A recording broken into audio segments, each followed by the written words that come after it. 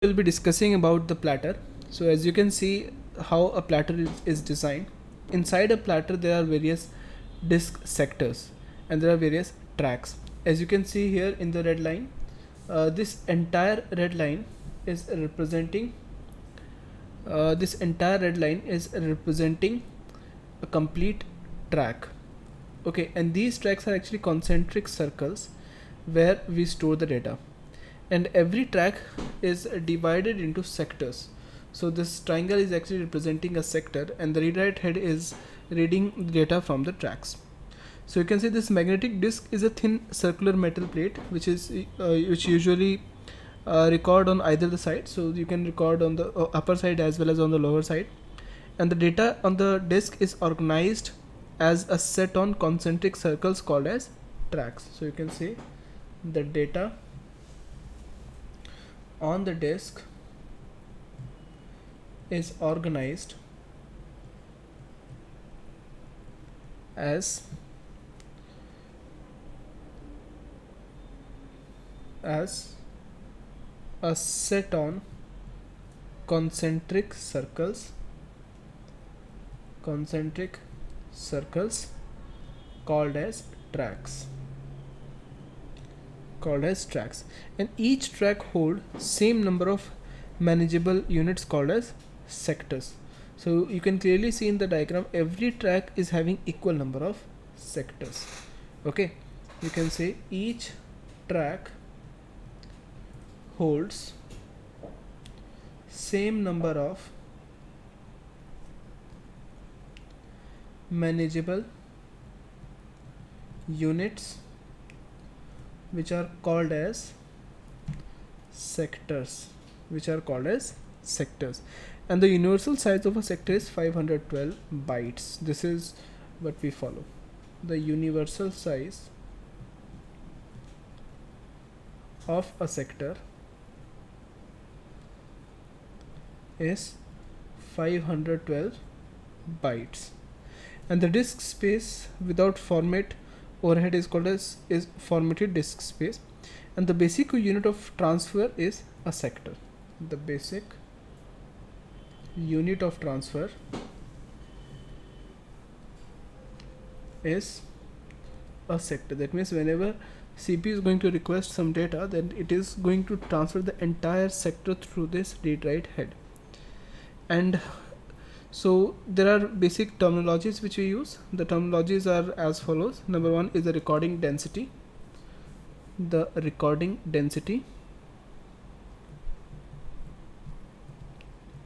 Which we generally show as E, which is equal to number of bytes per centimeter.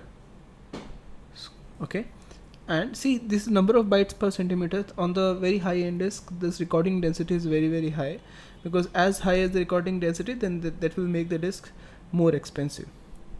And here you can see this, if you can say that, sir, in the outer sectors or in the outer tracks, on the outer track, because the track is very wide, therefore the outer track must be containing more number of bytes and the inner track must be containing less number of bytes. But to this you can say there's the maximum recording densities at the innermost track. That is why even if the outer track or the inner track both are containing same number of bytes per centimeter, so you can say the maximum recording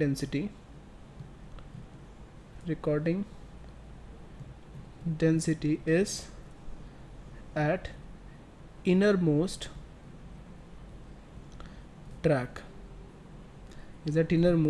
and the data transfer rate,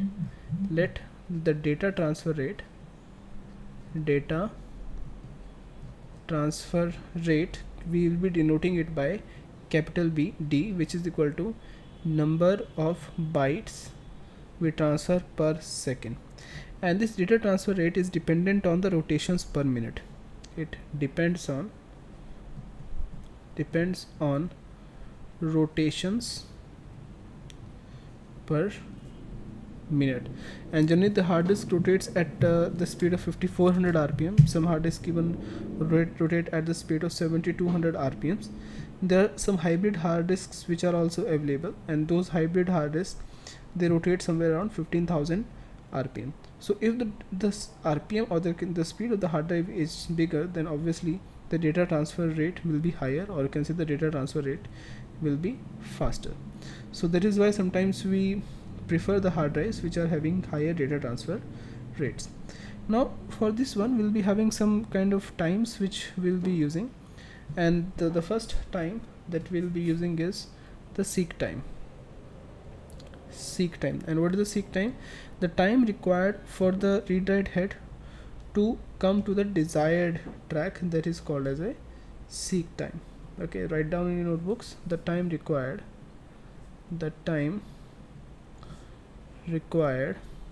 for the read write head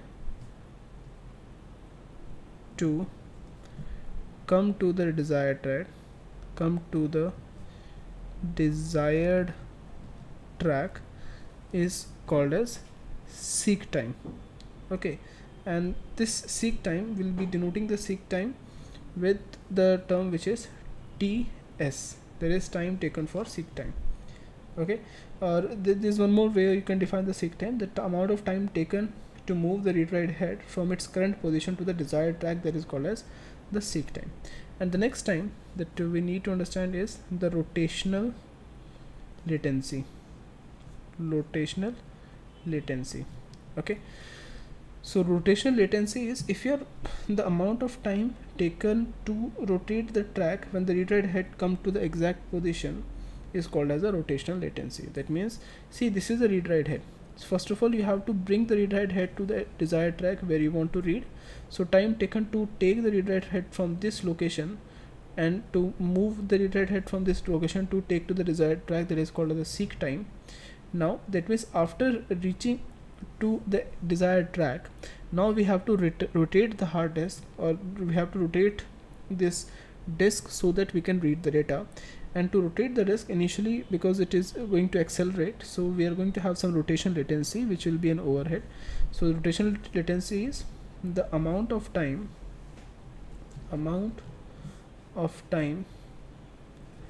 taken to rotate the track when the read write head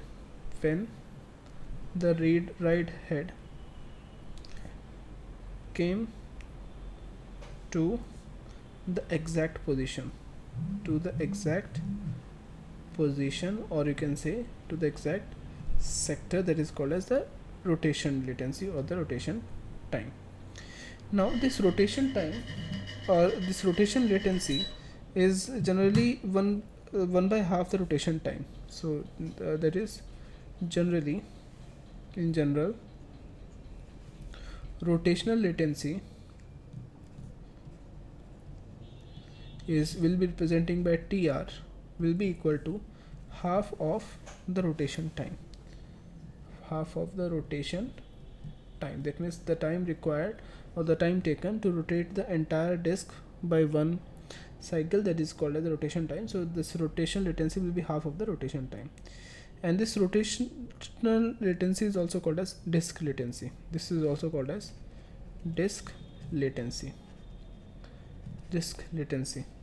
Okay, so you can see now this entire is going to make it as an access time. So when we discuss about what is an access time, so access time can be written as the seek time plus the rotational latency, that is TR. So access time is TS plus TR.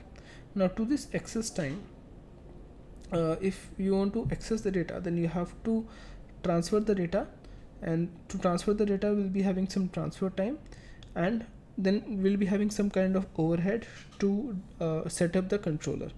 So the total time, you can say the average access time of a disk can be represented by the average access time of a disk can be represented by T average, that will be equal to TS, that is time taken to seek, number 1, TR, the rotation latency, plus T data transfer, the time taken to transfer the data, plus some T overhead, and this T overhead means the delay for setup with the controller. Delay for setup with controller. So this is the entire transfer time. Okay, so here in this entire transfer time, we can take some examples to represent this transfer time, right? So we'll be taking those examples in the next coming videos. Okay.